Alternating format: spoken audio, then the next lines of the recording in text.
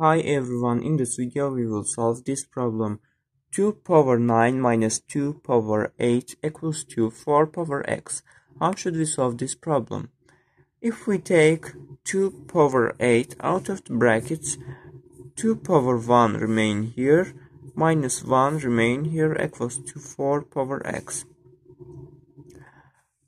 2 power 9 equals to 2 power 8 plus 1, and a power x plus y equals to a power x times a power y. For this formula, this is equal to 2 power 8 times 2 power 1.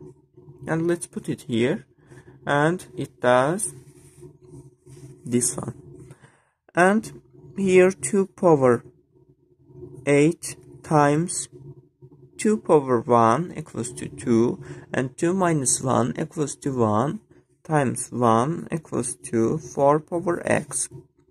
2 times 8 equals to 4 power x, and we know that 4 equals to 2 power 2, and let's put it here. 2 power 8 equals to 2 power 2 power x, and a power x power y equals to a power x times y. For this formula, this is equal to 2 power 2x equals to 2 power 8.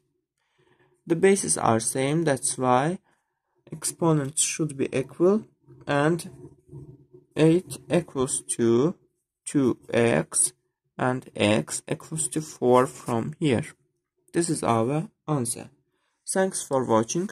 Don't forget to subscribe my channel and thumbs up my video.